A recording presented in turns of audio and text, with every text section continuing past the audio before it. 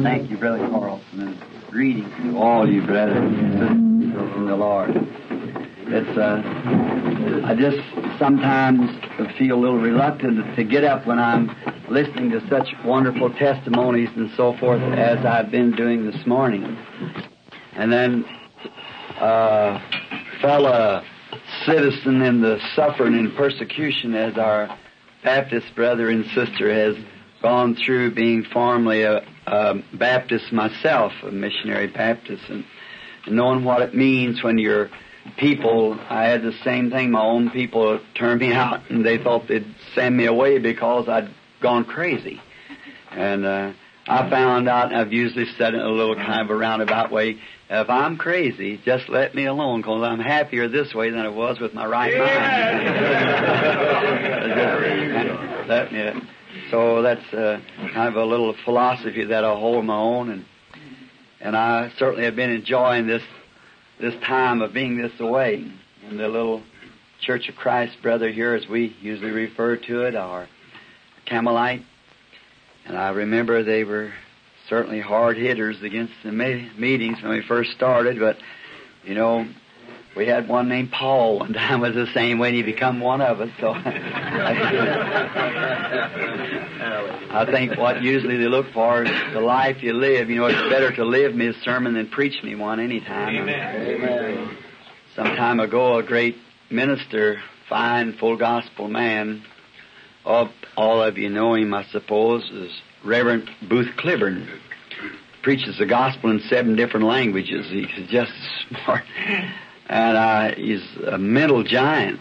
And we were going along together one time, and he and Brother Moore and we were discussing something, and I had the opposite side to him, and he looked around at me, he said, "You just don't know your Bible." You know how Brother Booth can say it. I said, "That's true, Brother Booth, but I know the author real well." Yeah, so I want, not to know His Word is life, but to know Him is life. Amen. Whether I know His Word, if I just know Him. And that certainly is the truth. I was this morning shaking hands with this fine fellowship here of ministers, and sitting down here, there's this, don't mean to make anybody conspicuous, but this colored man come in, brother, sat down there. I said to my secretary here, "There's a real Christian." You remind me so much of Elder Smith. He used to be a Church of God in Christ, I believe. I used to preach so much for them down there, and now I can just see him yet. He looks something like the brother here, only had a kind of a gray mustache. I'd come in the back door, and I'll never forget the expression the old man used to say, look up, and all the saints would be singing, and there's a little girl used to sit on the corner. My favorite song was Lift Him Up. They'd all clap their hands, Pentecostal fashion, lift Him up. They love me, and I love them. And when we walk in, he used to sit over there with his head like this on the desk and just watch him, You say, "Come in, Elder, rest your hat."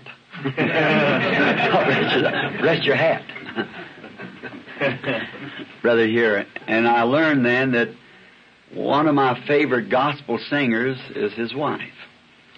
And I've done all the hinting I could to get her to sing, and then she asked not to be called on, and I know what that means. But I'm going to personally invite her, if she can, come over and sing. Well, aren't you the sister sang that Ship Ahoy one morning at the Christian Businessman down? I hope my wife gets up this week, and I want her to hear you because I brag so much, and if you miss that on the tape, we're going to settle it. I love that good singing. And I used to tell the people I never could sing. Oh my, I was a million miles from that.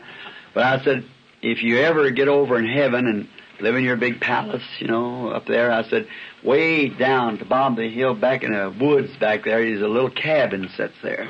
That'll be mine. And one of these mornings when you walk out on the porch and hear somebody stand up there singing, "Amazing Grace, how sweet the sound, saved a wretch like me," you say, "Praise God, old Brother Branham finally made it." That'll be me over there trying to sing. To my Christian brethren, and to, I believe one brother introduced himself this morning as a Buddha minister over here. Greetings to you, my precious friend. And I have had much dealings, not too much, but with the Buddha people, and especially in Canada amongst the Chinese people, and found them very loving and sweet. I remember a little Buddha man from the Buddha temple came in to the Winnipeg meeting, and he was blind. He was very small, sweet little people, and they certainly believed that God was the healer. And while praying for him, and he is repeating over how he loved God, and once his eyes come open, and it was such a wonderful thing. So we appreciate every man and every person. Now, I haven't had this opportunity before in Chicago to try to speak, which I would not try to bring any certain message, because of ministers here are so much more able than I to bring a message. And after all, you're not here to hear a message, but I thought that it might be a most glorious time that I could meet the ministers of Chicago, this district in here, and get more acquainted with them, and we be more acquainted with each other.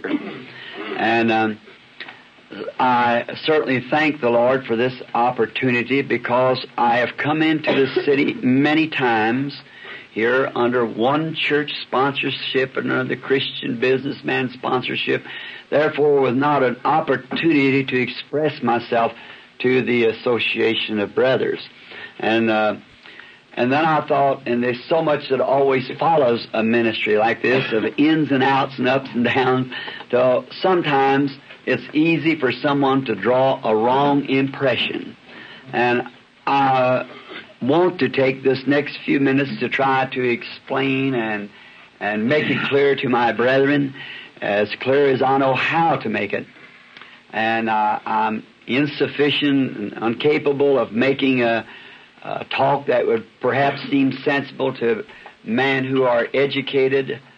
I do not have an education, and I like that, but I loved the Lord, and the Lord gave me perhaps another way to win souls by a divine gift, that it might fill up the gap of what my parents was unable to give me, an education from a home of a poor family and 10 children and a sick father, and I did not get the chance to get an education. So then, but at birth, there was something happened, that an experience with God to my mother and father, and you've read my story, and by that I try to put in my part with you, brethren, to draw sinners to Christ. And now, I'm not superstitious, but always before opening the Word, I like to speak to the author a little bit. And could we just bow our heads again for a moment? Our precious Father, Thou art our God, and we are approaching Thee in behalf of the gospel.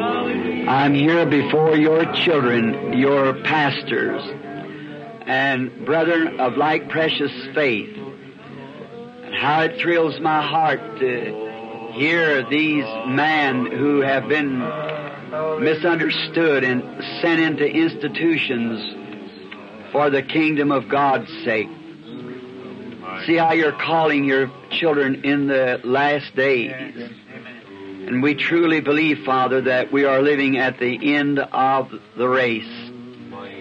As a prophet said, it shall be light in the evening time. And believing today that we are the couriers of this great gospel light, that by your grace you have permitted us to pack to the ends of the earth where this revival has gone. And I pray, Father, that from my heart, that thou will let me express to my brethren this morning the motive and objective of my life to you, that they might understand. Granted, that we might have perfect love and fellowship and cooperation and all the working of the gospel. For we asked it in Jesus' name, who prayed that we might be one as He and His Father was one. Leaving this, that this will all men know that you are my disciples when you have love one for the other. Amen. Now, and I hope and trust that I do not bore you brethren and sisters upon this, but I think I'd like to make myself clear so that you won't have to hear what someone else has said. And I have explained many times in other ministerial meetings, but this is my first time to the Chicago group. And I'd like to make myself real well known of what I am trying to do. In the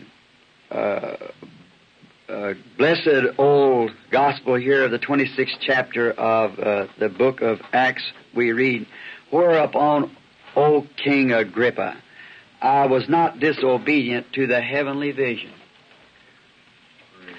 This is, of course, Paul speaking, which we all as ministers like to refer back to him because we in one accord believe that he was the apostle to the Gentile church, that God called him to be a witness to the Gentiles.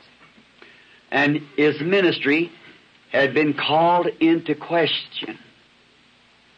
And usually anything that's unusual springs up, it is called into question.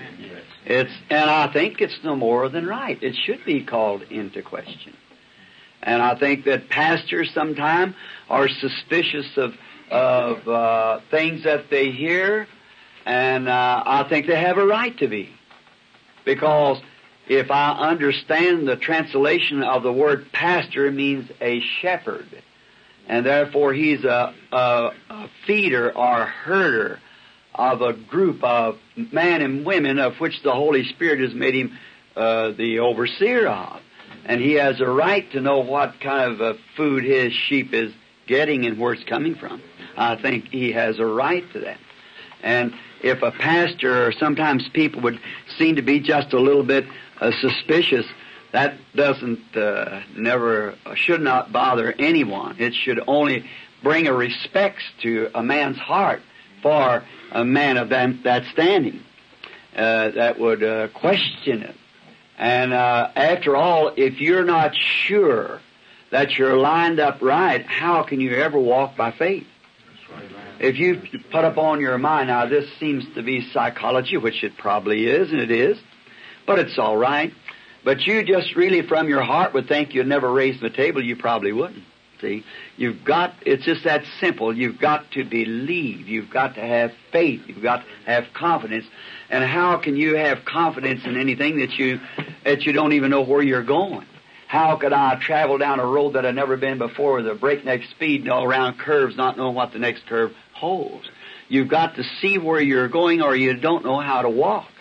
And that's the way everyone should be. And then when you see it, it's revealed to you, and you know where you're going, and nothing's going to stop you.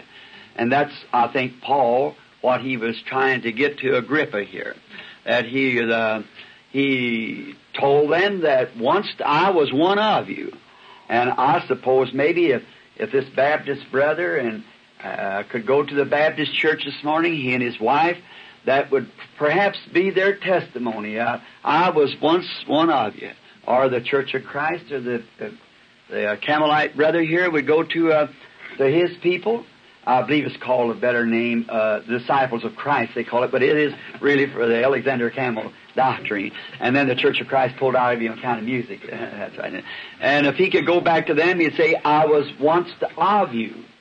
And Paul goes back here to King Agrippa and Festus and said, I was once of you. I was the Pharisee of the Pharisees. He come up under Gamaliel, the great teacher, and he knowed all their rules and regulations and just what they believed and what they did not believe, and said, even I persecuted the church of God unto death.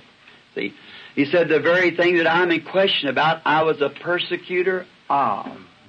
And I've always thought that the death of Stephen must have got on to Paul, because when he seen that glorious look on Stephen's face, when he looked up and the clods beating him to death, and he said, I see Jesus standing at the right hand of God. And you know, you can kill a messenger, but you can never kill his message, if it's urgent. And the message, though Stephen's was gone on to stand with Jesus, yet his message lingered on, because Paul kept talking about it, and what he's least of them, and wasn't worthy to be called one, because he had a witness and give his consent to rid this godly person. And therefore, Paul, like all man before man should do, Paul takes his experience back from the beginning to what he was, and then places it and bases it upon the Scripture to show that what he was doing was scriptural. Though it was contrary to their belief, yet he was showing them that it was the Scripture. Therefore, I think that anything, as I've often said, brethren, you who've been in the meetings, that if I'm ever found speaking things that's not scriptural, then I think it's true that, or any other brother, we ought to come to one another and say, that's not found in the Bible. You see, if it's in the Bible, you might have a different interpretation, but if it's in the Scripture, all right. Now, Paul was given his interpretation of what the prophet said and what Moses said was coming to pass, and he met Jesus on the road in a vision. And this Jesus called out to him, which it should not have been a hard thing for those Jews, as he said, most noble Festus and so forth, that it would be a strange thing to you that God would raise the dead. See? Because if you know what God was back there by the Scriptures, surely you would know that He's able to raise the dead. And then he said, give them the experience of on this road to Damascus of what happened. That to let them know that this Jesus that they were causing so much commotion about him preaching it was the very God that they had served all the time. Because he was in the wilderness with them, who led them, being that light, the fire, pillar of fire that led them. And he appeared to Paul in the same thing, the light again, that blinded him, and he asked, who are you, Lord? And he said, I'm Jesus, that you persecute. And it's hard to kick against the pricks. And he was trying to explain to them what it was.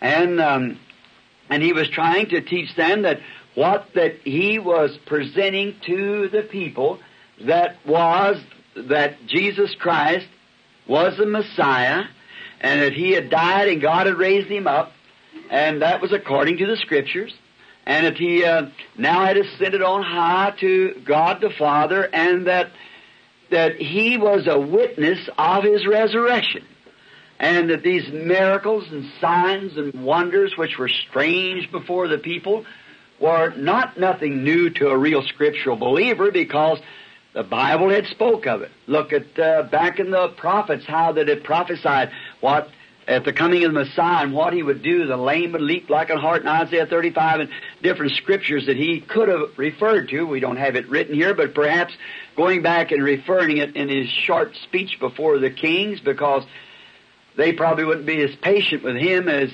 you are with me.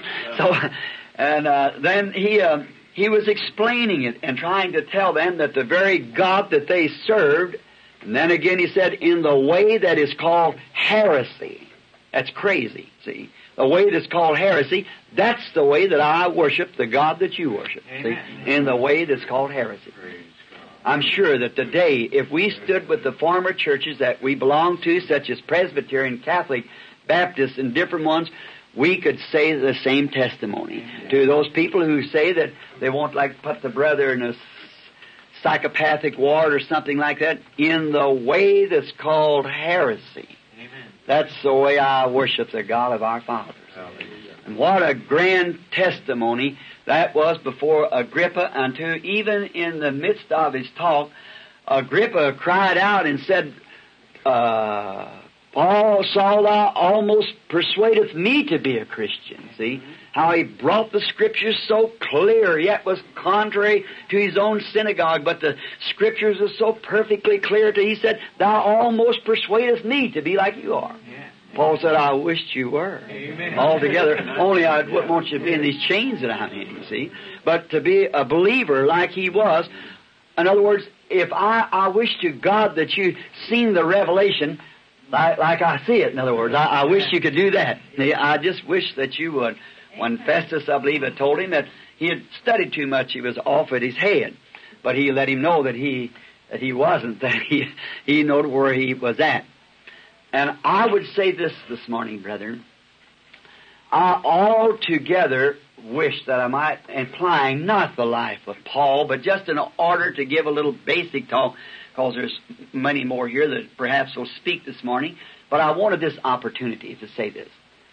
Now, I wish that every different churches I heard you go down, Bethel Temple, Independent, Assemblies of God, and different ones, I wish that all together you could see what I see. I wish you could see the vision that I see. Then you'd have a clear understanding that of the ministry. When I left the Baptist church to come over into Pentecost, and Dr. Roy E. Davis, who had ordained me into the Missionary Baptist Church, told me that I had a nightmare when the vision of the Lord came and spoke to me. And you know what healing was then? It was at the low ebb. And I know nothing about Pentecostal. I heard there's a bunch of holy rollers that laid on the floor and slobbered like mad dogs, and they had to fan them and get them back to life and all like that. That's all I know about Pentecostal people. He said, who do you think will hear you? I said, if God is sending me, there's somewhere and somebody He's sending me to. That's right. See, because I said, Dr. Davis, I said, he was just as real. I stood and looked at him. I said, they told me that those visions, I am a great believer, brethren, that gifts and callings are without repentance. Yeah. Amen. I believe that. You're born. You cannot be something that you are not. And whenever you try to make yourself something that you're not, you're just playing the part of a hypocrite. Amen. And God, let me die before being a hypocrite, see. Let me be just what I am. And then make it plain and clear, and then let me be that way, and then everybody knows, and you know just exactly. And so now, as you know, I did not get very much of a schooling, as I said. So in my in theology, I am the poorest there is, and I guess you know that. See, and as a preacher, I could hardly even call myself one because of not getting schooling and knowing words and so forth. But what little I have is my knowledge or knowing by His grace, the Lord Jesus. I try to share that with all my brothers everywhere, to share this. But when I left the Baptist church, which was the only church I ever come in or was ordained in, and I was ordained in 1933 in the Missionary Baptist Church, Jeffersonville, Indiana. It's a member of the Southern Baptist Convention. Then we, in this time, when I pulled away and just now the Baptist Church is a sovereign church. We all know that it's you can preach about anything you want to if your congregation will stand for it. They just you want to preach whatever you wish, and I like that. See, because I believe it's apostolic. Because the highest order in the church is the shepherd. We realize that, the pastor, and if some bishop or somebody else is going to knock the revelation out of the pastor, then how is the God going to ever work in his church? See, you just can't get it. So, and I have, when I come out of there, I met up with the first group, which is the healing of little Betty Daugherty at St. Louis, Missouri, and it was a Pentecostal, United or Pentecostal Jesus Name church. And this pastor belonged to, and his little girl was healed.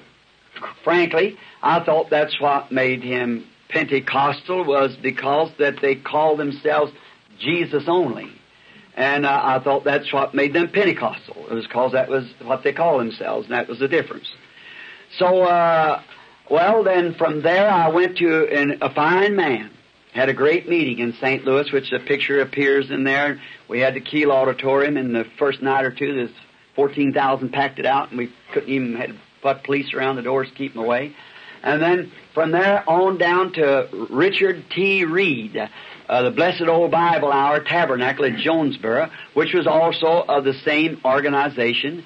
And from that to Dr. G.H. Brown, same organization, at 505 Victor Street, and Little Rock, Arkansas. And from there to the West Coast. And then when I gets to the West Coast, I hit the fire. Then I found out that there was as many divisions amongst the Pentecostal people in their organizations as we Baptists have. See, they were so many different. There was Assemblies of God and the Church of God and the something else and the something else and the something else and the difference, and they had separated themselves and had drawn little boundary lines, and all the other brethren began to come to me and tell me, "Why, you're Jesus only with this group over here." I said, "No, I don't call myself that." See? He said, "Well, you're associating with them." I said, "Well, that don't make me that." See? And I said, they were brothers. He said, "Well, they're they don't have nothing but a bunch of buzzard roosters and things around like that." I said, "Now, I beg your pardon. I meet real godly man there. And they are a man of God." And I said, I certainly resent calling them evil because they're not. Well, then I tried to hold it off just as long as I could without expressing either way. Well, I began to study what their ideas was and what their separations was and what made them separated. And I found that two of the great groups, one of them was called Jesus Only, and the other was called Assemblies of God. And they were called out or separated on the account of the issue of water baptism, one using Father, Son, Holy Ghost, the other using Jesus' name. Well, I looked, and on both sides there were great men, servants of God. And I thought, oh God, if I could see all them emerge into, just go ahead and have, but do not just draw their lines and say we won't fellowship one with another. But I found out in this, the evil spirit had got among them. And it caused hatred and malice over issues that had come among them. I thought, that's just exactly as good as the devil wants. That's just what he wants. As long as your guns are trained on one another, he doesn't have to fight a lick. And so then finally it come to a showdown. And that showdown was at Seattle, Washington, about 1946. And one morning I was brought to the hotel lobby, something like this, with a breakfast of some ministers. And I had to talk to two main men, and one of them was Dr. Nest. I suppose you Assemblies of God, brethren, remember him, is the Northwestern Territory, a great man, smart scholar. And he represented the Assemblies of God. And then Dr. Sism of the United Pentecostal Church, I guess you United Pentecostal brother remember him. He is also the Northwestern territories up there, that he was over them in the districts up there. Well, these two men met, and I was to be brought before them because the edges was getting sharp, and it was cutting at me from every way. And I thought, well, what must I do? What can I do? Now, well, they said, well, you must take sides with one or the other. If you're going to go with the Jesus name, you have to be Jesus' name. And if you go with the Assemblies of God, you have to leave away from Jesus' name and be Assemblies of God, or so forth. It come to a place where I had to make a showing of some sort. I prayed much that morning before going down. I said, God, help me, because there's two great men, there's thousands of servants, and you have sent me out here with a ministry, and they're both your servants, and should I throw what little influence I have to one organization when it's fighting the other one? See? I just can't feel right in doing that. I do not think that it would be the will of Christ for me to do it. I said, God, help me and give me something to do, or give me something to say. And then I had no one. I just had to stand there, just the Lord Jesus and I that morning. Well, the great debate come up. What are you going to do? What decision you're going to make? I said, my decision has already been made. That my decision is to stand between both of you and join neither organization and say with arms around both of you, we are brethren. See, we are brethren. And I said, I have tried to read all the books that I could, how this come up, what was called this new issue, on how you separated themselves and how that this one began this way and that way. And I said, in arguments between you, I said, that's the same thing that broke up the Pentecostal move on the day after Pentecost. They began to argue among one another. And I said, the thing separates again. I said, is there a possibility that there could be a medium between you brethren? Is there anything that could stand? Well, they wouldn't open their mouth on that because it was very sharp. You know, about 15, 20 years ago how it was, because the one group had just pulled from the other, and there was contention very much. So I said, well, brethren, here's what I'm going to do. God never sent me to baptize anyhow. He sent me to pray for his sick children. I said, so I am going to pray for the sick children, and you ministers do your own baptizing. I said, now I want to ask you something, just so that you will understand. I said, Brother Nest, these Jesus-named people, do you believe that they have received the Holy Ghost when they speak in tongues and do the same thing that you in the Assemblies of God does? I said, certainly. I said, Brother Sisson, do you believe that the Assemblies of God have the Holy Ghost when they speak in tongues and do the same thing you did upon the baptism? He said, sure I do. I said, now, the Bible said God gives those the Holy Ghost who obeys Him. Now, who obeyed Him?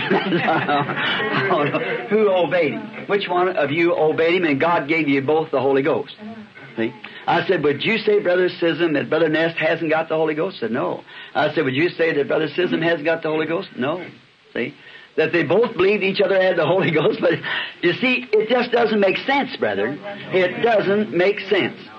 And I heard a little later from that, I'll come back to my point in a minute, the Finnish brethren over here, after I had left Finland, where God gave us what I thought one of our greatest meetings, there where the little dead boy was raised and many things, I met in Stockholm, Sweden, with Louis Petrus of the Philadelphia church there, which is a great man of God. And the Philadelphia church, Brother Gordon Lindsay, which was now, I don't think he belongs to it now, but he was, belonged to the Assemblies of God. And the Assemblies of God is one of my great sponsors internationally.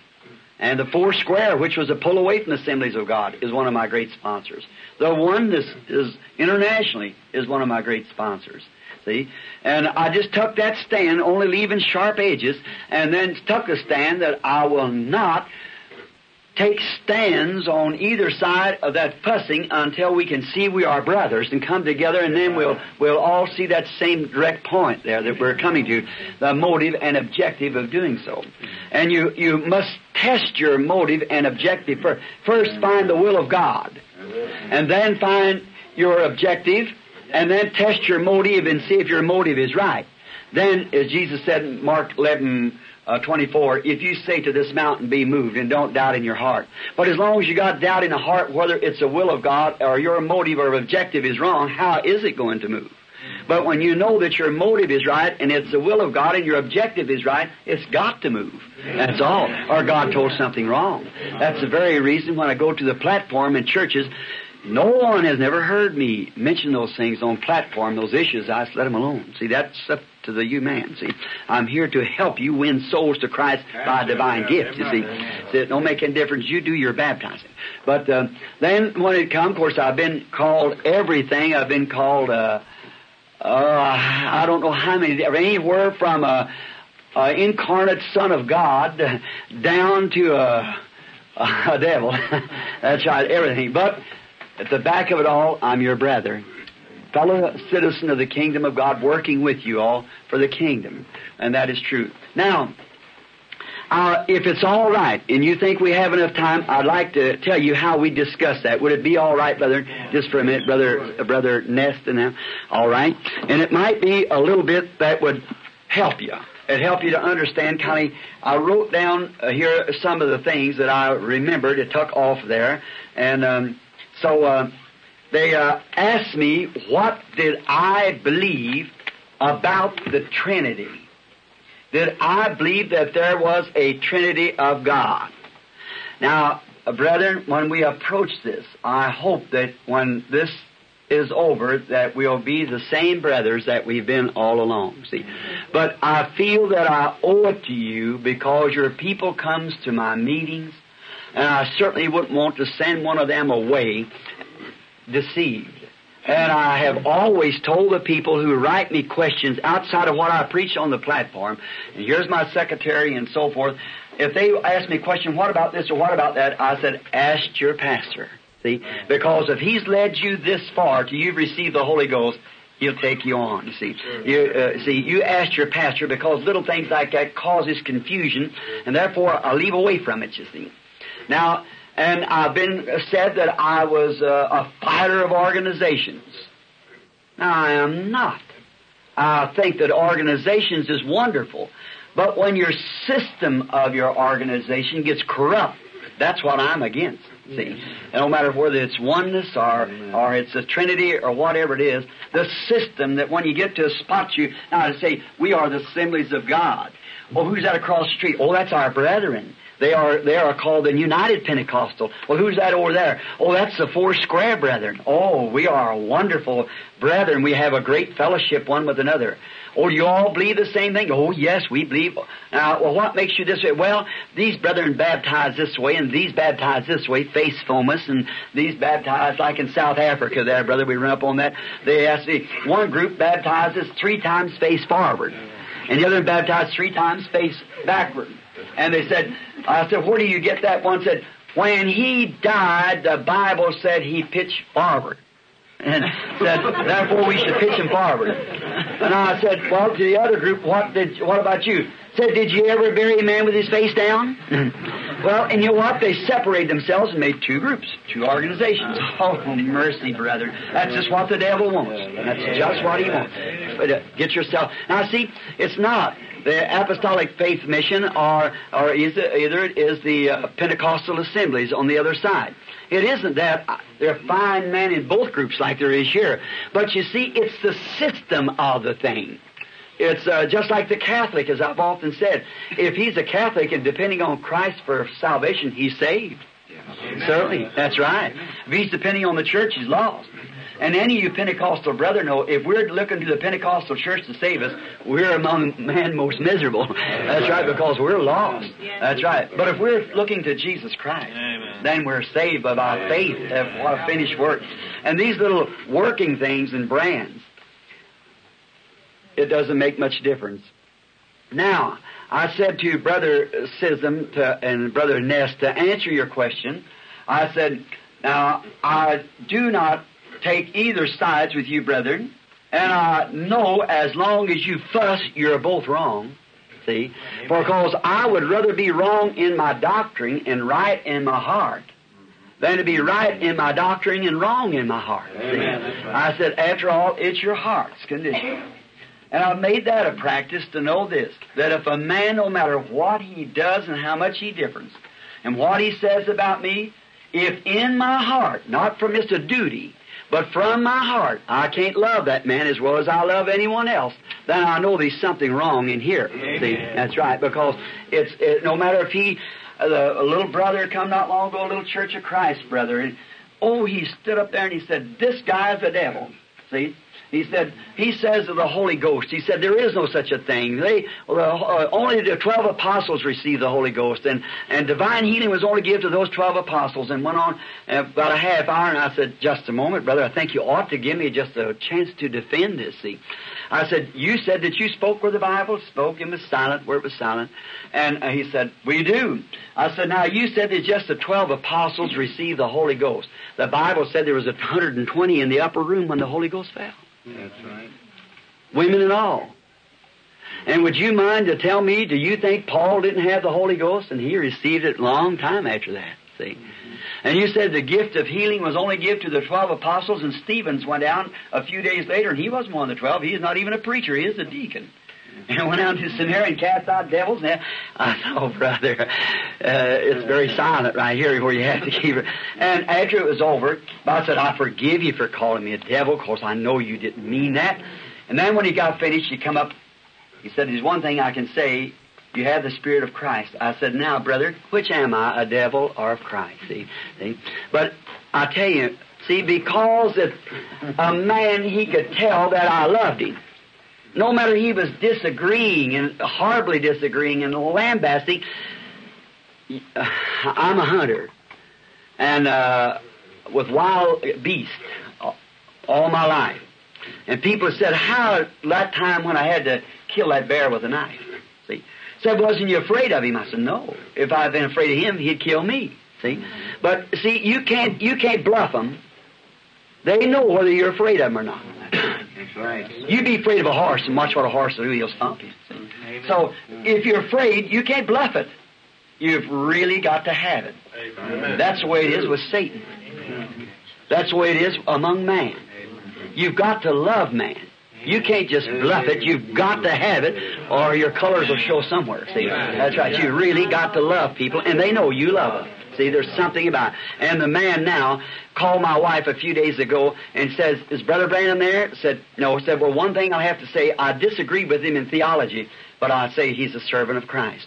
Well, then, and then before I left, he sent a letter to me, and he said, I'm coming up as soon as you get back. I want that baptism of the Holy Ghost that you're talking about. So, you see, just where if I'd have had that feeling of saying, well, there's nothing to you, your old denomination is no good, and all you Church of Christ people is no good, you're no good, you're devils, I'd never won that man. Amen. And if I would have told him that I loved him and didn't mean it in my heart, he'd have known better. That's all there is to it. You've got to mean it in your heart. Amen. And that's on the nights when I walk out on that platform under that discernment. See, I don't think about it. I just don't eat through from dinner time and fast and pray and stay in the room because he promised me he would do it. Amen. And therefore, I go without one shadow of doubt because he promised he would do it. Amen. Therefore, see, I know my motive is what? My objective is what? For the furtherment of the kingdom of God. If a man goes this way, that way, whatever church he goes, as long as he comes to Christ, it doesn't matter to me. And that's in my heart. See? And no matter if we go over and join the Church of Christ, that's just all right. That's fine. If what church he joins, it doesn't matter to me. But as long as I want his soul with Christ is the main thing. So I said, Brother Ness, not to be different. Now, I'm going to... it's all right to use this, brother.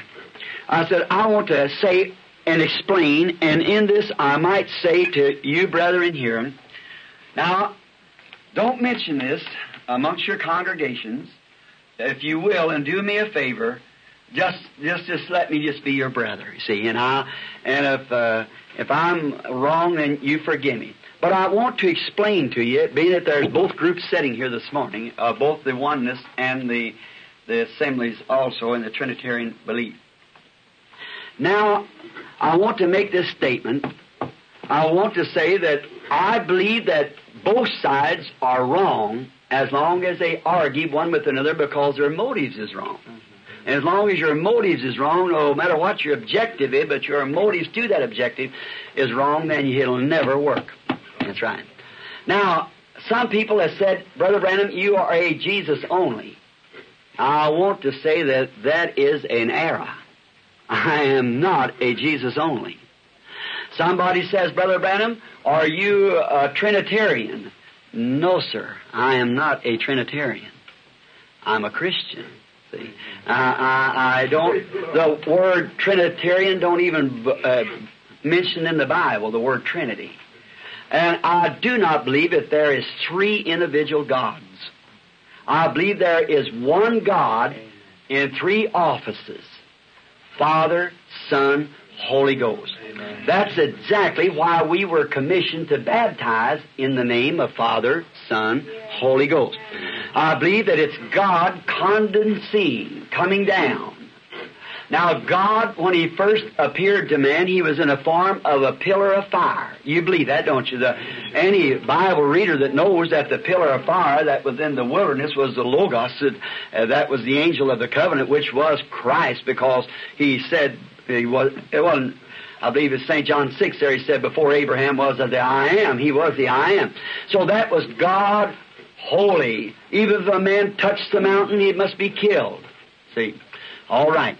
Now, that same God was trying to work Himself back into His creature that He created. Now, He could not come near them because they were sinful. And the blood of goats and sheep never did take away sin. We know that. It just covered sin. Now, but then that same God that was the pillar of fire, He became flesh through His Son and dwelt in a body called the Lord Jesus Christ. The Bible said, in Him dwells the fullness of the Godhead bodily. And Jesus said, in 1 Timothy 3:16, without controversy, great is the mystery of godliness. And if they could call it great, well, what would we do, see? Great is the mystery of God, for God was manifested in the flesh and seen of angels and received up into glory and so forth. Now, and He said in St. John 14 to Thomas, when you have seen me, you have seen the Father. And why sayest thou, show us the Father? The Bible said that God was in Christ, reconciling the world to Himself. Now, God cannot be three people, three gods, neither can Jesus be His own Father in one, see? So, you see, it makes both radically wrong. Now, if you'll just notice, there's no place, if we got three gods, we're heathens. Now, we know that. Like the Jew said to me one time when I was talking to him, he said, which one of them is your God? Which one is your God? The Father, the Son, or the Holy Ghost? Which one's yours? I said, well, there's no three gods. He said, you can't chop God in three pieces and give Him to a Jew. I said, no, sir. I said, when John Ryan had been healed of blindness there at Fort Wayne, and this rabbi up here at Benton Harbor, he said, you can't chop God no three pieces and give Him to a Jew. I said, certainly not. I said, Rabbi, would it be hard for you to believe the prophets? He said, no. I said, in Isaiah 9:6, who is He talking about? To us a child is born, son is given, be called Counselor, Mighty God, Prince of Peace. He said that was a Messiah. I said, then, Rabbi, what relation will Messiah be to God? He said, He will be God. That's what I thought. You see, that's exactly right. That's what He is. And so I said, tell me now where Jesus failed to fulfill exactly what the prophet said He would do. And he started to cry and walk around. I said, by that John Ryan has his sight. See? And he said, far be it from God having a son. I said, the great Jehovah overshadowed a woman as the prophet said He would and created a blood cell. And through that blood cell is where come forth the body of Christ. Look, in the Old Testament, Rabbi, I said when a man went to make an offering, he took a lamb. He knew he had broke the commandments of God, so he took a lamb. He confessed his sins, and this lamb was killed. While his hands being on the lamb, his confession that he knew that he should die for his sin, but the lamb was taking its place, and the blood cell was broke, and he held the little lamb by his hand until he felt its little life go out of it and stiffen out.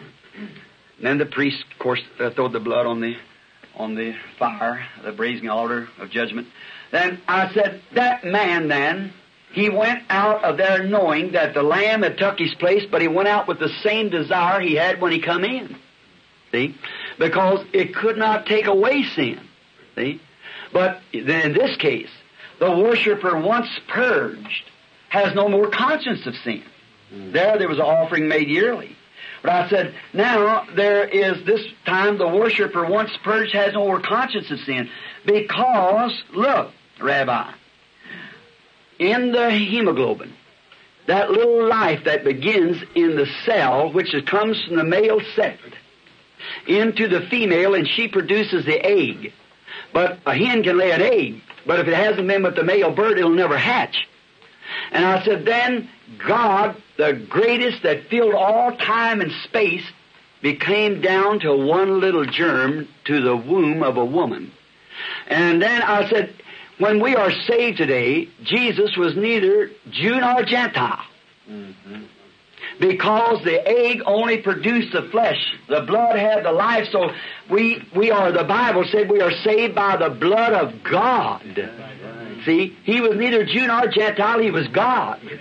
Therefore, when we come to the altar and put our hands by faith upon His head and feel the tearing and agony of Calvary and confess our sins, that we are wrong and He died in our place, then, you see, I said the blood of that lamb could not come back upon this, the blood that was cell was broke, and the life that was let loose in breaking his blood cell of the lamb could not come back upon the worshiper, because it was a animal life, and it would not coincide with the human life.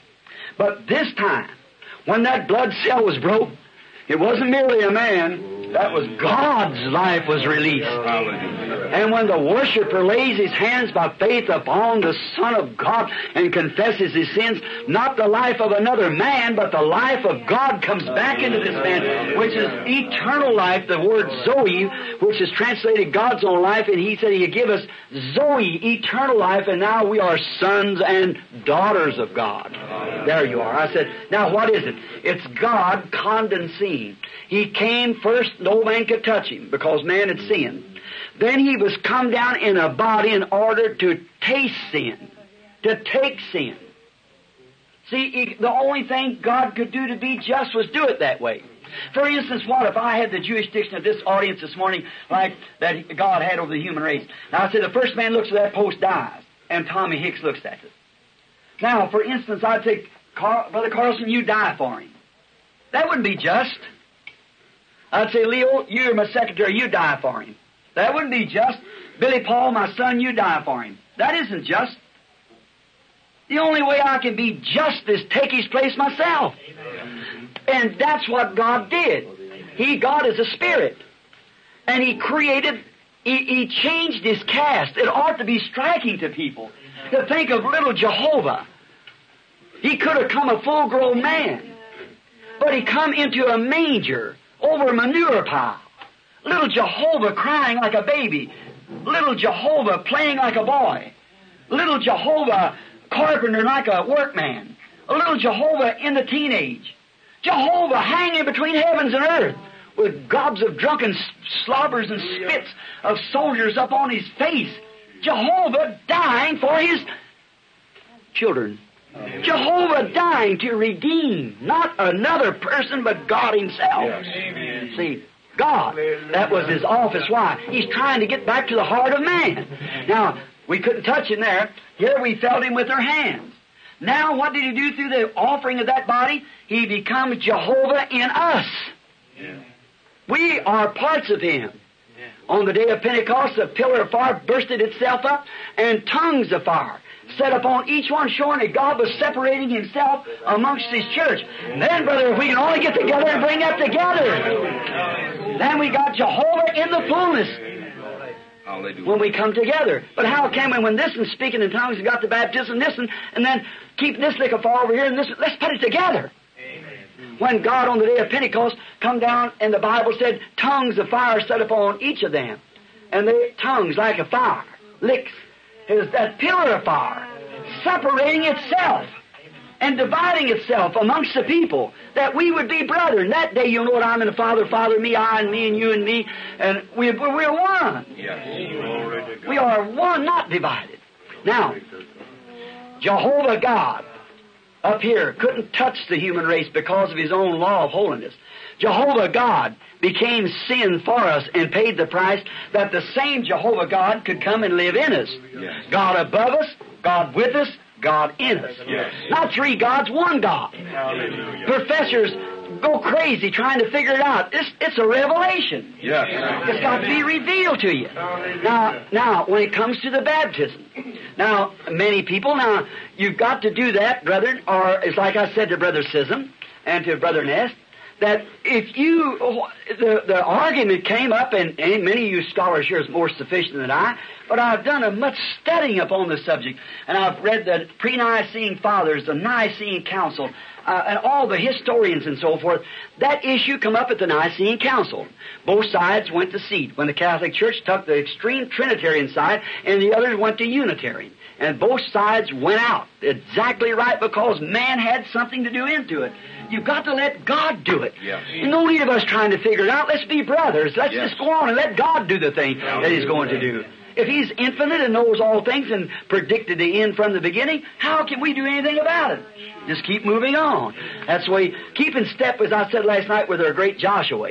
Now look, if there is three gods, I just want to show you how ridiculous this is.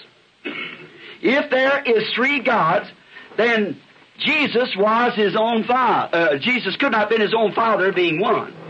And if there's three, He wasn't born to virgin birth.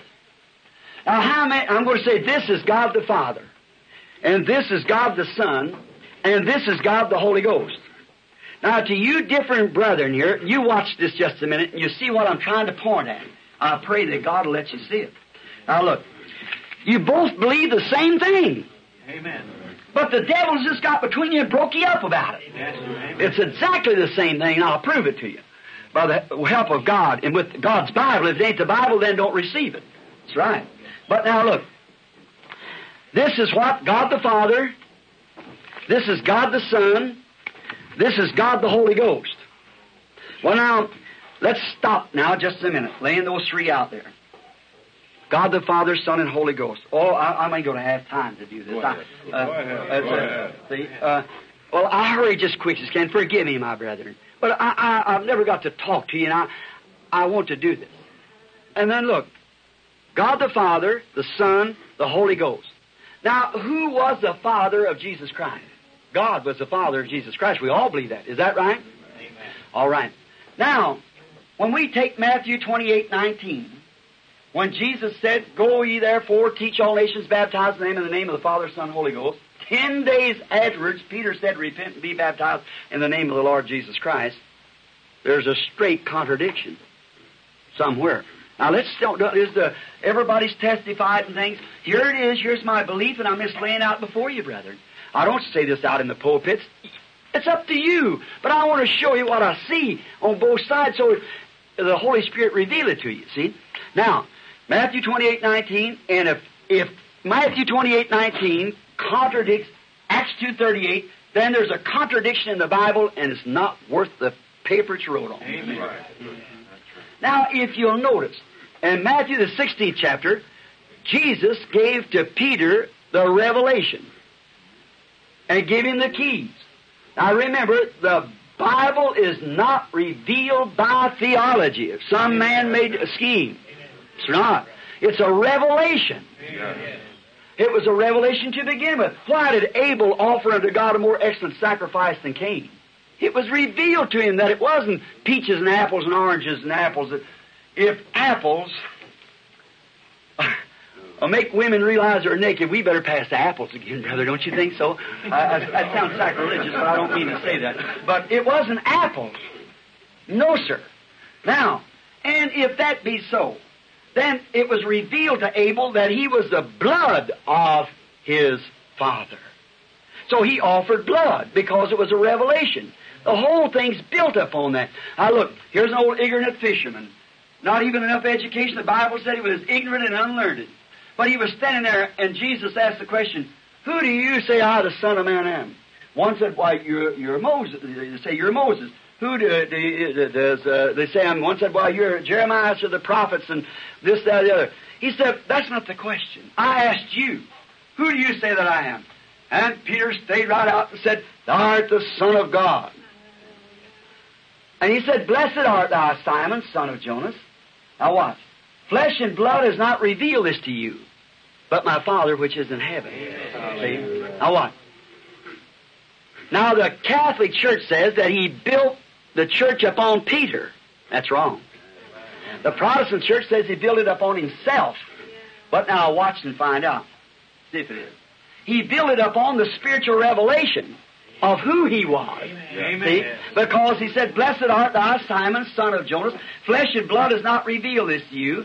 I say thou art Simon. Upon this rock. What rock? The revelation. Yes. I will build my church, and the gates of hell cannot prevail against it. Then when Peter, standing present, when Matthew 28 was quoted, and turned around, and 10 days later with that revelation and baptized in the name of the Lord Jesus Christ, why did he do it with the revelation of God and had the keys to the kingdom, brother? Now, I might hurt you for a minute, one side of you, but stop just a minute. There is not one place in the Bible where any person was ever baptized in the name of Father, Son, Holy Ghost. Amen. There's not one place in the Scriptures, and if there is, produce it. And if you can find anywhere in the sacred history until the forming of the Catholic Church, I want you to produce it. There's no place now, and that's true. But now, wait a minute, you oneness. Just a second. Now, there's no place where if any man can show me one text of Scripture where that ceremony was used in the Bible, of Father, Son, Holy Ghost, you're obligated to come tell me where somebody was baptized like that. And some of them said, well, I'll take what Jesus said, not what Peter said. If they were contrary one to another, what are we going to do? If it all ain't God, what part of the Bible is right? Amen. It's all got to coincide and come together. And only the revelation of God, our schools will never teach it. Amen. It's a revelation that you must see it. Then if them two men were contrary one to another, then what kind of a Bible are we reading?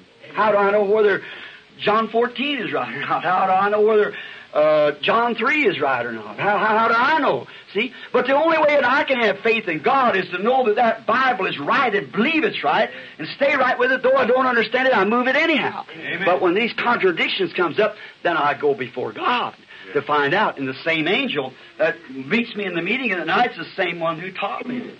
See? Now, see if this is how this is now. Now, Matthew 28:19, let's watch just a moment now. And now I'm going to take Acts 2:38 right here, where Peter said, the Lord Jesus Christ, and Matthew said, Father, Son, Holy Ghost. Now listen. He said, baptize them not in the name of the Father, in the name of the Son, in the name of the Holy Ghost. He never said that. There's no name and name and name. He never said, baptize them in the names of the Father, Son, and Holy Ghost, because it's not even sensible.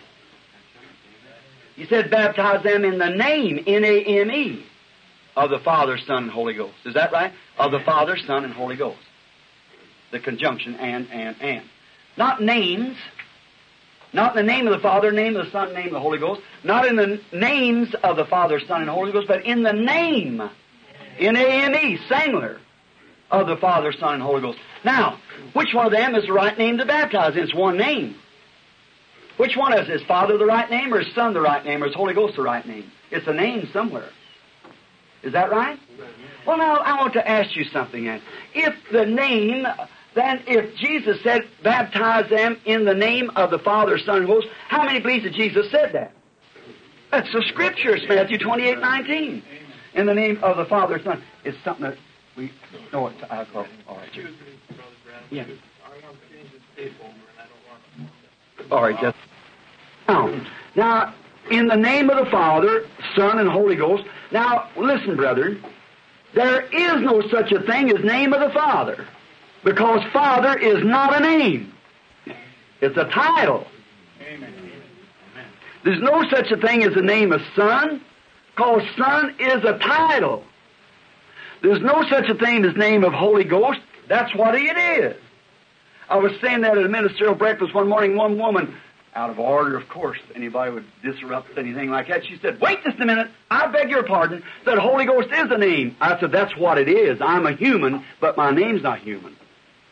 It is the Holy Ghost. That's not a name, that's what it is. So now, and of course, but it's not a name. Now, if he said, baptize them in the name of the Father, and of the Son, and of the Holy Ghost, and neither Father, Son, or Holy Ghost is a name, then what is the name? We want to find out.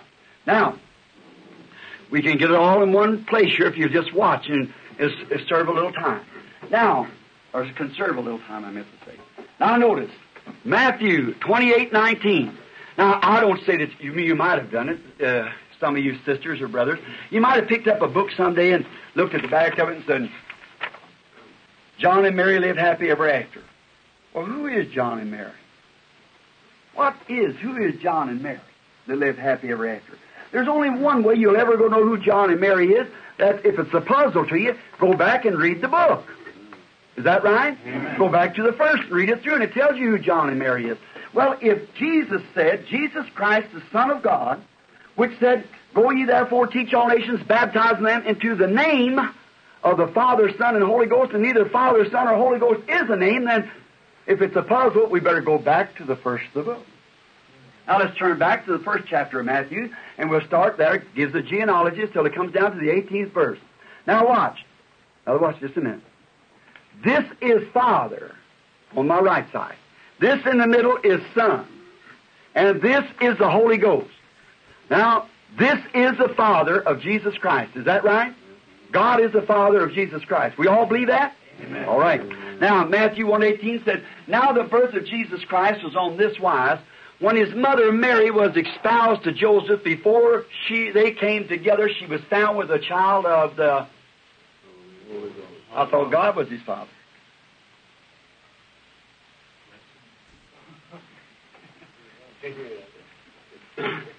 And she shall bring forth a son, they shall call his name Jesus. And her Joseph, her husband, being a just man, not willingly to make her a public example, but minded to put her away privately on this wise, while he thought on these things, behold, the angel of the Lord appeared to him in a dream, saying, Joseph, thou son of David, fear not to take unto thee Mary thy wife, for that which is conceived in her is of the Holy Ghost. I thought God was his father. Now, has he got two fathers, brethren? He can't have if he was. He's a bastard child. And what kind of a religion have we got there? You've got to admit that God the Father and the Holy Ghost is the same self-spirit. Amen. Sure it is. Sure, it's the same self-spirit. Now, we got down to see that. And she shall bring forth a son, and they shall call his name Jesus, for he shall save his people from his sins. This is all done that might be fulfilled. I'm quoting Scripture. You ministers know as I go. That it might be fulfilled, spoke the prophet of the Lord, saying, A virgin shall conceive and bring forth a child, and they shall call his name Emmanuel, which is by interpretation, God with us. Is that right? Then what is the name of the Father, Son, and Holy Ghost? Well, certainly. That's the reason Peter baptized him in the name of Jesus Christ. But I don't care if you're baptized in the name of Rose of Sharon, Lily of the Valley, and Morning Star. That's titles too. If your heart is right towards God, He knows your heart. But now I expressed that. Now I said, Brother Sism said, now, of course, sure, that looked like oneness. So he was right in for that. Now I said, here I want to say something to you now. See? I said, now I want to prove to you that these both men said the same thing. Now, Matthew said, in the name of the Father. Is that right? All right. And Peter said, in the name of the Lord. Matthew 28:19 said, in the name of the Father. And Acts 2:38 said, in the name of the Lord. David said, the Lord said unto my Lord. Who was it? Father and Lord is the same thing. David said, the Lord said unto my Lord, sit thou on my right hand, see? In the name of the Father, in the name of the Lord. And Matthew said, in the name of the Son, and Peter said, in the name of Jesus. Who is the Son? Jesus. And the name of the Holy Ghost was Matthew, and Peter said, in the name of Christ, the Logos. Father, Son, Holy Ghost, Lord Jesus Christ. Amen. Why, it's just as perfect as it can be. See, Brother Sism said to me, Brother Sism, the oneness brother, he said, Brother Branham, that's right. But he said, that is this. I said, then this is that.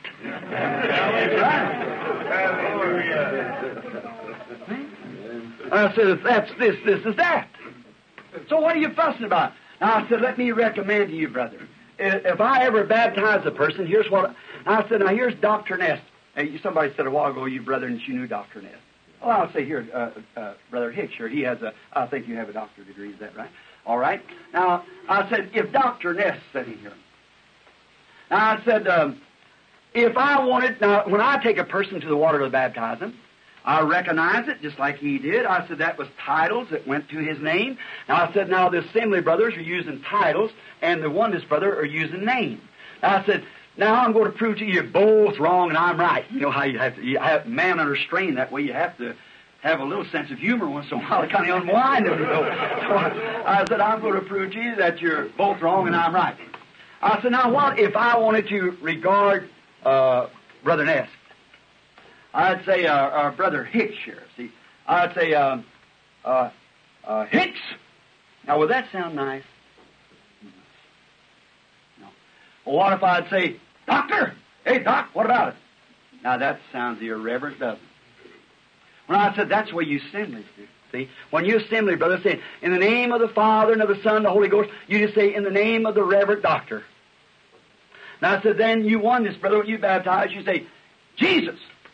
They don't use, Jesus only just use the name Jesus. There's just many Jesuses, but it's the Lord Jesus Christ. Amen. You see, there's many baptized in the name of Jesus. I certainly don't go for that. There's no scripture. You get the original, see if it ain't Lord Jesus Christ. Amen. Certainly. He's the Lord Jesus Christ. There's many Jesuses, certainly, and the Christ is the anointed. Now I said, now if I was going to say the same thing, Brother Nest, I'd say, would it sound right if he said, hey, Nest? I said, that's what you oneness would say it. See? Wouldn't that be an irreverent disregards for that man who studied and he's got a doctor's degree? If he studied hard for that, he ought to be titled that. And I said then, if I said, hey, Doc, I said, wouldn't that sound flat for a minister to address another one? I said, that's just the way that you do it on the other side with a title. But I said, when I take a man to the water, I walk up there and ask him and talk to him and get his name and whoever he is and his faith. Then I pray and say, now, Father, as thou hast commissioned us to go into all the world and make disciples of all nations, you, brother, know that's the original, see?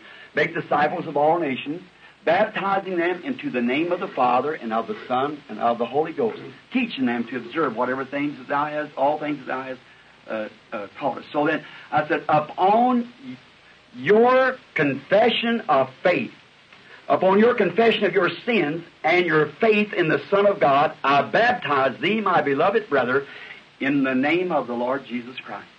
I said, that's the way I baptize. I both recognize his titles, what he was, both Father, Son, and Holy Ghost. And the reason Jesus said that was, now, look, if that isn't so, you got a contradiction in your Scripture. That's right. You got a contradiction, and what are you going to do when, what if this Buddhist brother would rise up and say that? What about this?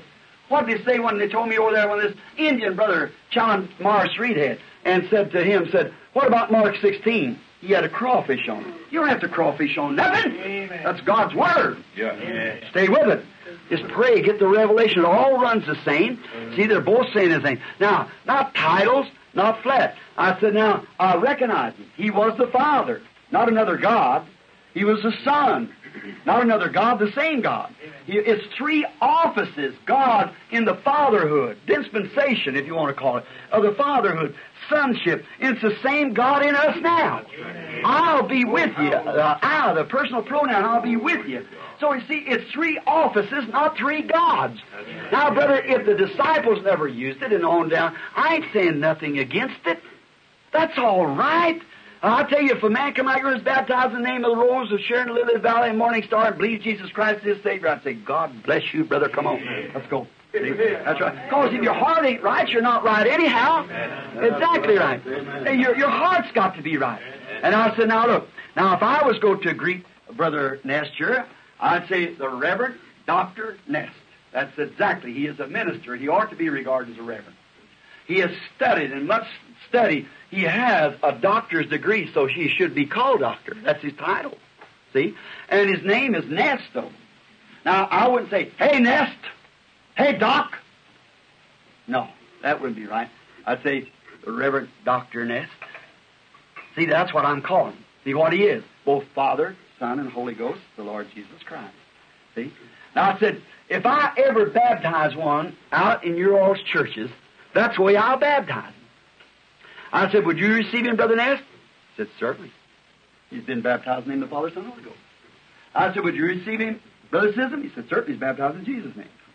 I said, then what's the matter with you, brother? Why don't you accept that and break down these walls where these poor human beings are? The oneness wants to really, the congregations, they want to worship with assemblies, and assemblies, congregation want to worship with the oneness. And brethren are that way. They are that way, but as long as the devil can make them fight. Now you see what I mean, brother? I'm driving towards that one thing, Jesus Christ, and the uniting of the body of Jesus Christ. That's what my purpose is. Now, I don't say nothing about, hey, you ain't baptized in Jesus' name, you're going to hell. Now, that's nonsense. Amen. I'll tell you what happened the other day. I was down in Texas before leaving, and the brethren here are witnesses of this. The Oneness Church, 72 churches sponsored my meeting. And I put Brother Petty, the Assembly of God brother, up on a platform that night. You know that's true. He's a precious brother. Brother Petty, if any of you know him, in Beaumont, Texas. He's one of the finest men I ever met. His wife is a converted Catholic, a real sainted woman. He's a real man of God. Tell me who's a finer man than Roy Weed of the Assemblies of God. Mention any of these men. Look at all these brothers I know around here. Brother from the Philadelphia church here, and the Assemblies of God man, and who's any finer people? Tell me who's a finer man than Jack Moore. Tell me that. He's what they belong to them. He's not a radical. You find radical on both sides. Yes. And that's where the people point, and that's where the devil points. Yes. But they're all men of God. God's given the Holy Ghost. Amen.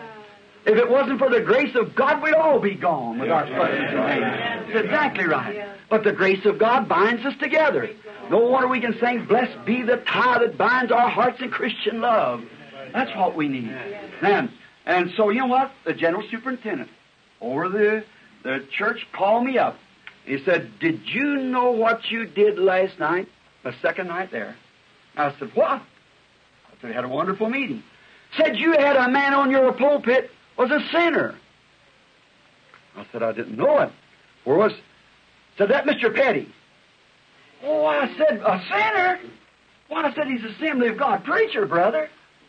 He said, yes, but he's still a sinner because he hasn't been baptized right. And I said, brother, pray tell me why. I said, he's got the Holy Ghost. He said, Brother Branham, what did Peter say? Repent and be baptized in the name of Jesus Christ for the remission of your sins. Therefore, your sins cannot be remitted until you're baptized in Jesus' name. I said, is that the farmer, my brother? He said, that's the farmer. I said, God upset his own apple cart then in Acts 10:49. For while Peter yet spake these words, the Holy Ghost fell upon them which heard the word. And they had never been baptized at all. Then God gave the Holy Ghost to people that wasn't even converted. I said, where in the world are you standing now? He said, you know what we're going to do? Said, we're drawing a little ring and drawing you right out of our circle. Then I said, I'm going to draw another and draw you right back in again. I said, you can't draw me out because I love you. See, you just can't do it. I said, there's too many of your brethren out there that love me and believe in me. I said, they'll come anyhow. I said, they'll come, and you can't draw me out. If you draw me out, I'll draw you back in. I said, when you make one circle, God, by His grace, let me draw another and pull you right back again. That's right. Draw them right back again. Brother, in Christ's name, may I say this? I know I'm holding up time here. It's just about almost time for closing, I guess. But let me just say this, see. And I said to that man, I said, I would go with you as long as you would preach the Scriptures and have love and believe that and preach and say you was baptizing people, not in the name of Jesus, Jesus only. No, sir. I sure wouldn't go for that because I'm acquainted with several Jesuses. I know them in Africa and different places, people named Jesus. But if you will use the term of our Lord Jesus Christ, I'll go with you on that. That's all right. I'll stick by you. I think you should put Father, Son, and Holy Ghost first to get it right. I said, I think you should. But he said, oh, no, that's back a Trinity. I said, it is not a Trinity. It's one God in three offices. Not a Trinity, three gods. We don't have no three gods. Certainly not. There's no such a thing. It wasn't taught in the Bible. And there's only one God. Hear, you, O Israel, I'm the Lord your God, one God. First commandment, Thou shalt not have no other gods before me. Certainly, He's one God, not three. That's a Catholic version of it. And it was lead off from the Catholic to the Lutheran and on down and so forth. And it's generally believed among people today that we have three gods. And that's where this gospel will never go to the Jews, which I prophesied in the morning to a Jewish missionary there. You'll never take a Trinity God to a Jew. You'll never do that, which he isn't. He's got better sense than that. Amen. He knows more about the Bible than that. But he's never a triune God to a Jew. If you let him know it's the same Jehovah, he'll receive it right now, sure. That's it. See? And I believe all this, as Joseph said, brethren, don't be angry with yourself, because God has did this. For a thing, it's so that it can wait till this time. That's all, because our Gentile age is just about over. Now, I believe that with all of our heart. So do you see, my brethren, I'm trying to drive at something. At this group of people of man who has the baptism of the Holy Ghost. Amy McPherson's group, what does she do? She's first a oneness, I believe, then come out and become a assembly, and then pulled out and organized herself different. Here not long ago, put in a little group, a little thing. I was sitting in O.L. Jagger's meeting. Now, we all know O.L. Jaggers. His father helped found the General Council of Assemblies of God. Now, O.L. is a great man. He's a great preacher. I told him not long ago, I said, Brother Jaggers, if I could preach like you did, I'd never even have a healing service. But he had got all that blood and wine and stuff when he first started over there. Excuse me if I'm hurting your feelings, brother, on that. That's all right. God can make blood come, wine come, or oil come, whatever he wants to, but that don't remit sins. No, sir. No, sir. No, indeed. The blood of Jesus Christ shall never lose its power. But all the real church of God be saved to sin no more. I said, Brother Jaggers, I called him up, and I was with the Christian businessman. And I said, Brother Oil, he said, where in the world are you at? I was in a little cheap motel out there. And he said, you mean to tell me they put you out your eyes? That's my desire. When I come to you, I said, what did you do? You put me in a Statler Hotel, and I had to stand in the corner. You set me down at the table and didn't know which knife to use or nothing else. And I went out through there without a coat on. He wanted to run me out. And I said, I don't know how to handle myself. I said, I'll take you over there if they're too poor to do it. I said, no, sir. I said, what I want to do is have a steak with you if you'll pay for it. And he said, all right. So then we went out to a place and we sat down, and I said, Brother Jaggers, I certainly admire your... And he's a very dear friend of mine, a precious brother. And I had his little pamphlet, and where he had that woman that just come over here from overseas that had that blood in her hands and things. So I had it in here. I was wanting to deny it once, and then I had it right on his paper. You know. I said, I have noticed where you're going right along, having going to have a big revival. Started up because a businessman had me over there, of course. Look like people know if the Holy Spirit can reveal on the platform. Can't he tell me what's going on at places, brother? Yeah. I can tell you word by word and prove it. But Brother Carlson, this brother here, I said at the meeting yesterday and told these brethren what would be here this morning. Yes, sir. Right, exactly. Amen. See, because the Holy Spirit woke me up and said, stand by the window. I looked at the window and he showed me just exactly this. And I said, now, brothers, that's right. Just exactly right. See? Why, they ought to know it. Here not long ago, a man got up here at the Chautauqua and said, Brother Branham is a prophet. I don't claim to be no prophet. See? But he said, Brother Branham is a prophet when he's under the spirit of discernment. But said, oh, his doctrine is poison. Be careful with it. I thought of an educated man would say a thing like that. What does a prophet mean? A divine interpreter of the Word. Yes, the Word of the Lord came to the prophet. You see. But just that's neither here nor there. But anyhow, Brother Jaggers, and I said, he said, I've seen about that woman that got that blood in her hand. Oh, he said, Brother Branham, that's the most phenomenal you ever seen. I said, Brother Jaggers, I love you. First, I want you to put my hand in yours. Let's say we're brothers. He said, sure. What's the matter? I said, you are one of the most powerful preachers that I know of. What an instrument for God that you are. He said, thank you, Brother Branham. You're really humble. I said, I'm not saying that to be humble. I'm saying that because I believe it. You are God's servant. I said, Brother Jaggers, unless you're running too much out, you haven't got a counterbalance for what you're talking about. You're basing, and here's what's the matter with a lot of you assemblies of God and other men, on these healing services. I don't blame you. There's so much called, and Tommy here is a good brother, and we know how solid he stands. But there's so much in the land today under the name of divine healing, no wonder you don't want to sponsor a meeting in the city. They come and bleed the people and go out, and what have they got? Don't give the people a bit more than you do from the platform, from your own home. And you're right, brother. I'm telling you you're right. But it's just like I was reading the history of Martin Luther. It said it wasn't a mystery that Martin Luther could protest the Catholic Church and get by with it. You've read his history. But if Martin Luther could hold his head above all the fanaticism that followed his revival, there was a mystery. And when the phenomenon is done, the uncircumcised follow, just like it was in Egypt. And it always has caused trouble out in the land. We know that when we get out there, which the raised up cord, God had to destroy. But, brethren, I don't blame you. Brother Jaggers sat there and tried to tell me that that was the Holy Ghost to doing that, and said, and then I had in his own paper, I said, Brother Jaggers, now I said, I am a 7th grade pupil, and you are a doctor of divinity, and studied to be an attorney. You was raised up in a clean, decent church, the Assemblies of God. Your father helped to found that faith. And you pulling away, that's up to you. But I said, that's up to any man who wants to do that. I don't draw any lines there. But when it comes to a place that an instrument like you could win thousands of souls to Christ, would build your ministry up on a sensation. I said, Brother Jaggers, you build a column like that, if you haven't got a counterbalance for that, it'll fall after a while. That's right. And you've got to have Scripture for what you're talking about. He said, there is Scripture. I said, produce it. He said, well, Brother Branham said, that's the Holy Ghost doing that. I said, show me the Scripture where it said the Holy Ghost ever made blood come out on somebody and so forth like that. Just show it. Oil pour out of him. You said that oil was for divine healing. And you said that woman's blood would be the salvation of nations. I said, if that is so, then what happened to the blood of Jesus Christ? Amen. It takes away anything that's against it is anti. Amen. It's against it. I said, it becomes an anti-Christ doctrine. Oh, I said, Brother Branham, you'll learn someday. I said, I hope I never learn like that.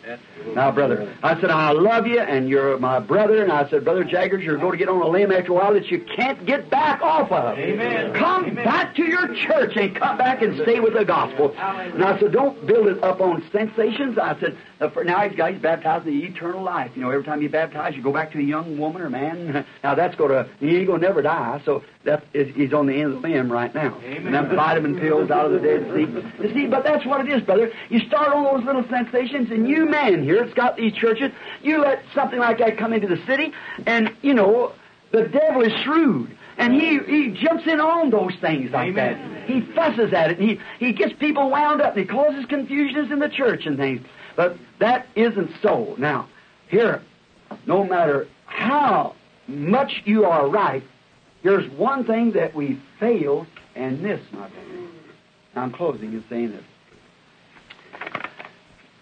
No matter how right I am and how scriptural I am and how much I know about God's Bible, if I haven't got the Spirit of God, of love in my heart for the whole human race and all, then I'm wrong to begin with. Amen. Now, Paul said in 1 Corinthians 13, though I have knowledge, see, and understand all the mysteries of God, see, understand, and have not charity, I'm nothing. Amen.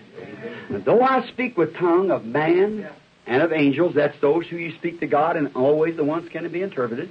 Though I speak with tongues, genuine tongues, of man and angels, and have not charity, love, it profits me nothing. So if I know all the mysteries of God and can unroll them and make them all hit together, and I don't have love, what good does it do? And when Jesus said, this will all men know that you're my disciples, when the assemblies has love for the oneness, and the oneness has love for the assemblies. When you have love, one for another, be right or wrong, and as long as the objective is wrong, the motive is wrong, brother, then you're wrong to begin with. Isn't that right? See, though I speak with tongue of men and angels, and have not charity, I'm not nothing yet. Because God is love. We know that. And I believe in speaking in tongues. Now, somebody said, Brother Branham don't believe in the initial evidence. I'd like to clear that up with you now. See? I'd like to tell you, I believe that when a man receives Christ, he receives a portion of the Holy Spirit. Because Jesus said in Matthew, the 12th chapter, the 5th chapter and 24th verse, he said, I believe St. John 5:24, he said, he that heareth my words and believeth on him that sent me has eternal life. Now, there's only one form of eternal life, and not come into the condemnation, but pass from death to life. Now, I believe that no man can call himself, God has to call him. And if God really called him, now there's a lot of people we know, brother, and it's worked up and thinks that God's called him, but their life soon finds that you find it out.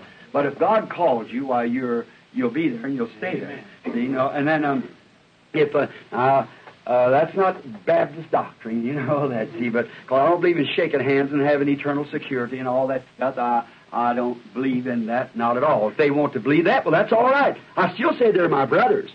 This morning, if I was going to ask for a piece of pie, which is almost dinner time, I may make cherry and you might take apple, but we're both eating pie, see? So it doesn't make any as long as we're eating pie. That's the way we believe. If you want to be a oneness, be a oneness. If you want to be Assembly of God, be Assembly of God. If you want to be whatever you are, Baptist, Presbyterian, be a Christian in it, see? Amen. And search it out by yourself. But don't fuss with one another, because these little things, they all dovetail together. That's right. They all dovetail together and come to that one place.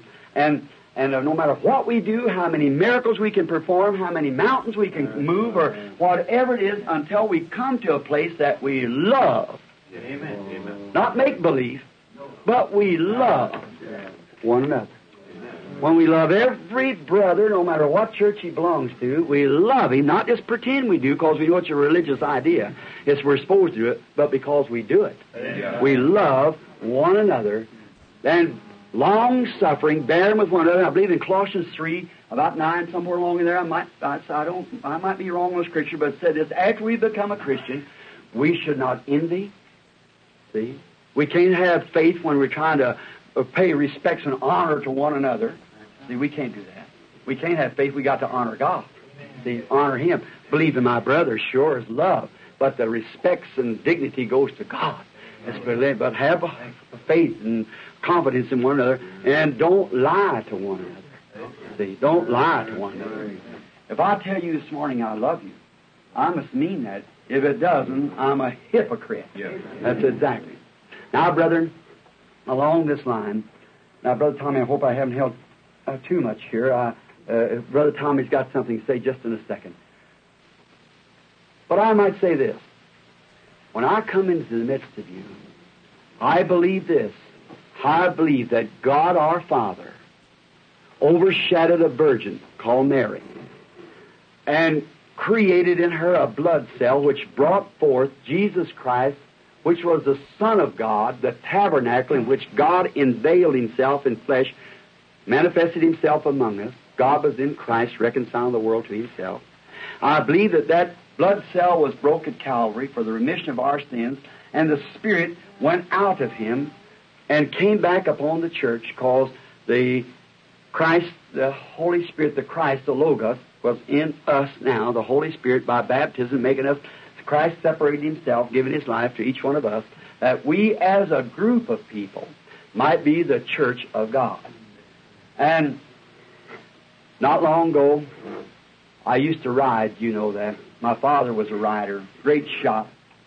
I used to ride. We herded the Repetile Valley, the Troublesome River over the Repetile Range. The Hereford Association grazes that valley. And up on that valley, the ranchers, they have so much grass that they can raise, and when a ranch will produce as much as a ton of hay, you can run a cow on the pasture up below Estes Park there. And you can run a cow, and those are my great hunting grounds up in there. And I've ranched in there for a year. I go yet in spring and fall when I'm off again and ride the roundups just to be up there, because I love to ride. And all up and down that valley, there's a bunch of ranchers that has the rights into here, and it's a grazer cattle. And in the springtime, many times have I helped them to get the cattle together and run them up there. And there's a drift fence where they can't drift back on private property coming down through the range. And the ranger stands there and counts those cattle when they go in. And I've said them many a day, hour after hour. Watch Mr. Grimes' bunch go through. He had the diamond bar. Ours is a turkey track. And they had a tripod just below us. And Jeffries and so forth. Then when I'd put my leg, as many of you know, across the horn of the saddle and sit there and watch that ranger as he stood there, counting these cattle, I noticed one thing. He didn't pay much attention to the brand that was on it. But there's one thing he really looked for. That was a blood tag. It had to be a thoroughbred Hereford, or it couldn't go behind that fence. But the brand didn't make much difference. And I think that's where it'll be at the judgment. Yeah. He's not going to look at our brand, but he'll look for the blood tag. Yeah. I have made my mistakes, brethren. And I've done so many things that's wrong. And if any time along the road I've brought, or you have heard something that I might have remarked or said that give an offense of some kind, or if I said something this morning that give an offense, I ask you as a Christian brother or sister, forgive me. I don't mean to do it. I've only spelled to you my heart so that we would know. If there's any baptizing to be done, you, brethren, do it yourself. See? That's I don't do it. If I had, that's the way I'll baptize one like that. Neither one of you can take it. See? So you can take the person they're baptized in the name of the Father, Son, Holy Ghost, and they're baptized in the name of the Lord Jesus Christ too. So if I ever baptize one, but I haven't done it yet, I only baptize in my own church, and that's just the people there, and that's the way people at my church are baptized. And if you look back, that's the old missionary ritual, the old missionary Baptist ritual.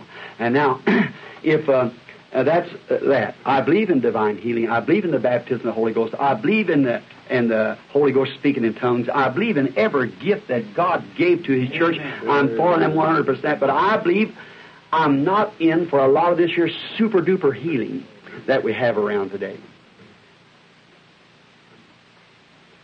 I would just like to make a remark here. Some time ago, there was a brother, and it isn't my precious brother Tommy Hicks, which I regard as a true servant of Christ. There was another man in another country, and in this country, there was just all-time God super-duper healer, you know, like that. And I got a letter after the man had from the Lutheran Church. And my secretary here knows we have it on file. I wouldn't call the man's name because it's not Christian. Like, although I disagree with the man's ideas, but that's perfectly all right. I love him. He's my brother. But it just got to a place to where you just got to have some kind of a sensation or whip it up or something other like that, see. And that's no good, see. Brother, bodily exercise does very little. And so this Lutheran minister wrote this minister back a letter. And he said, you American evangelists who come here, said with all your super-duper healing to everybody. And now this sounds like a little bouquet to myself, but God knows I don't mean it in that way. But he said, when little Deborah Statscliffe died, that baby, and that mother had stood there that day in California, where that baby had died and was cold, and laid that baby over in Brother Branham's arms, and him stand there and pray for it, the baby starts screaming and kicking and hand it back to him. He also knew of the Mexican case, which we can base this full gospel businessman, a statement you have to have something stated from a doctor. When that little Mexican baby had died that morning at 9 o'clock, and this was 11 o'clock that night, doctor wrote his statement out. Brother Espinosa, which many of you Assembly of God brother know, he was the one who got the statement from the doctor that he died. And I saw a vision out over the crowd when 20,000 Catholic people come to Christ in Mexico City. I said, don't you just take that. I don't know that baby. I just saw a vision out here, and Billy, trying to, with 30 or 40 ushers, couldn't keep that little woman out of the prayer line with that baby. She'd run between her legs and everything. So finally, I sent Jack Moore down. I said, go pray for it. I looked out here, and I see a little Mexican baby smiling. I said, wait a minute, bring it here. And when I put my hands on that blanket, it poured down rain all day, and had been standing there since early that morning. This is about 11 o'clock at night. And put my hands over on the little baby. It began kicking and squealing, and they began screaming. So then they taken it down and got the statement, went to the doctor, and the doctor said, I pronounced the baby dead this morning at 9 o'clock. It died with pneumonia. See? And so then those things are true. They are statements. It has to be. We should always be honest and truthful about anything. Don't make it any, just let it be what it is. God don't need any help on anything. You see, He's God. So this, he said, now, but when this mother called up Brother Branham in America, crying to him over the phone, come over and raise up my little baby, and in the United States government, her husband is a chaplain in the Army, and you all know Julius, many of you. Wrote my book, Prophet Visits Africa. And that poor little Norwegian mother, screaming top of her voice, said, Brother Branham, I was standing there when that baby come to life. Said, we believe you to be a servant of Christ. Said, come lay your hands upon my baby, and it'll live. Just died just in a moment or two with pneumonia. Sick about 4 hours, 5. And these men have been around there hollering, screaming, and jumping up and down, saying, God go raise up, God go raise up. And said, by that, the American not the American Airlines, the United States Army was going to fly me over in a jet and back in the day. See? And I said, before I come, let me find the will of the Lord. So I prayed 2 days, and that doctor so nice let the baby lay there. Then one morning I got up and started walking out into the kitchen. I looked, stand there over just the light, about the size of that light there, circling around, and said, don't touch that. Don't rebuke that. That's the hand of the Lord. I run right back and called the nation and called and said, I cannot come. And this Lutheran minister said, why don't you wait till you get a clear-cut decision from God, like Brother Branham did, and then you know what you're talking about. Now, that is it, brother. If we'll just not jump at conclusions and wait and get a clear-cut decision from God. And all this year, healing sinners that don't know nothing about God, I believe that divine healing is based upon a principle that you ought to come to God first and give your heart to Him and wash up your lives in the blood of Jesus Christ, and then God will go to work with you and heal you. Just like this brother said about the little woman he had prayed for down there, a saint of God, you see. In my life, I've made many mistakes. I've done lots of things that's wrong. I'll probably, if I live much longer, I'll do many more. Perhaps some of them will be stumbling blocks in your way. I hope that you forgive me. I was reading of Abraham, how that the flusterations that he had, how that he, my things that he did, he doubted God and he lied about his wife and everything. But when his divine commentary was written in Romans 4, it never mentioned his mistakes, but it said Abraham never staggered at the unbelief through God, but was strong. All of his mistakes was all forgotten about when the divine commentary of his life was written. His frustrations wasn't even mentioned. His mistakes wasn't mentioned. Brother, I hope that when my commentary is read that day that he'll rub mine out too and won't think about it. I hope you do too. God bless you.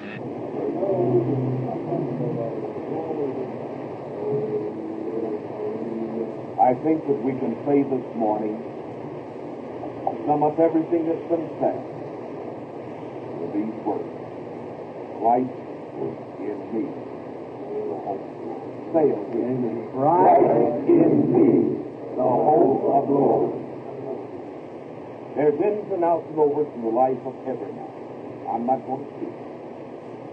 I have a message. I believe that everything has been said and should have been what happened.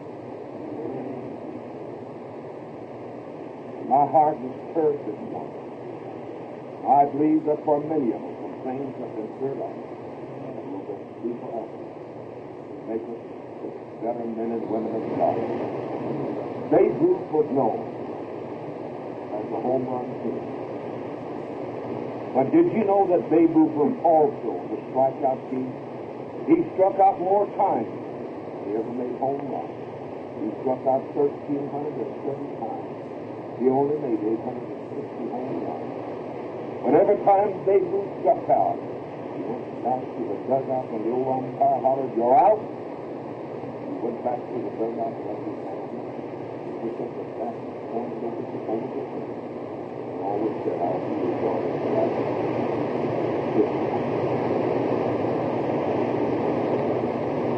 There's nothing wrong in striking out, but remember, pick up the bat.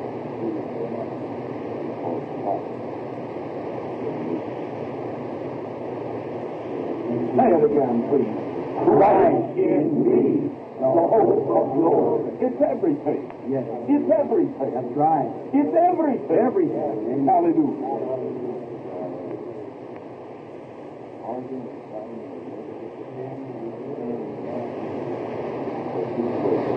Amen. We reach the point. How many times have we been called back? We now reach the point. Not long ago,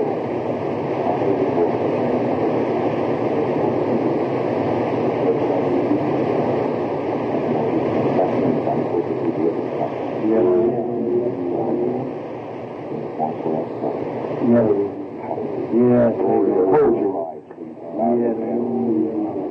Our Heavenly Father, this morning, how thankful and how grateful we are that we can say from the very deep of our heart and the deep of our soul, Christ in me, the hope of glory. Oh, Jesus, put your loving arms around every man and every woman, and may our vision and our sight be raised high, higher, than the things of this world, that we may see Christ and others may see Christ as well. Lay your hand upon each one of these of thy servants. Grant it, Lord. That may, as we go out of this place this morning, that we will determine to see nothing save Christ only. Amen. That our brother within each other. That we know the job is, there's such a big job to be done, Jesus. There's such a great harvest to be reaped. Yes, oh, Lord. help us, Lord, Yes. that we'll join hands together Grant it, Lord. and sweep across the heart. Yes, Lord. When the lost and down before us. Yes, Lord. I want you to lift your hand and just praise the name of our Lord Jesus Christ. Praise. Praise Him, praise Him, praise Him, praise Him. Thank you, Lord Jesus. We love you, Jesus. Hallelujah. We praise you, Jesus. Hallelujah. Oh, hallelujah, hallelujah. Praise the name of the Lord. Hallelujah, hallelujah. Bless God. Thank you, Jesus. Hallelujah, hallelujah, hallelujah. Hallelujah. Praise the name of the Lord. Hallelujah. Shall we stand, please? I want you to lift your hand and sing with me, I love you. Do you love him? Amen. Do you love him with all your heart? Raise your hands and sing it all together, I love him. I love him.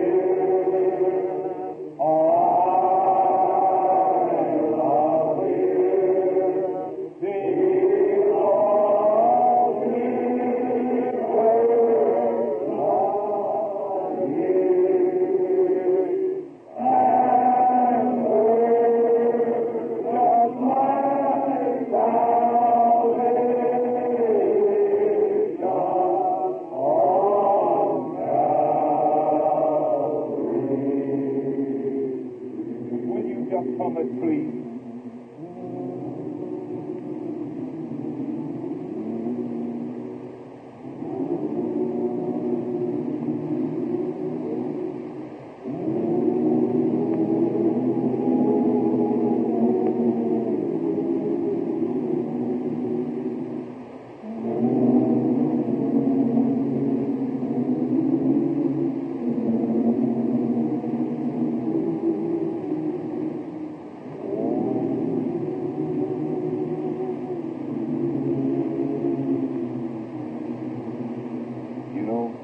Fellow ministers in Argentina, we had over 400,000 people in one place, time after time, we had 30 people. And I remember the first afternoon we had more than 400,000 people. We were singing that in song. And I had those songs. Now it's full. There's more than 300,000. We asked the people in the song just to keep quiet for the people outside. And suddenly, as I was saying it, something inside of my soul. I've never known before in my life the revelation of Christ in me until I heard the echo of 300,000 people outside just humming.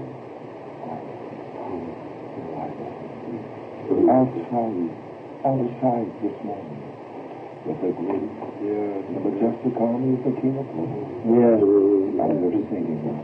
Who do they love? Who do you love? Yes. Christ in me, Yes. the hope of glory. Close your eyes, raise your hand, and sing it again, everyone. Yes. Oh, hallelujah.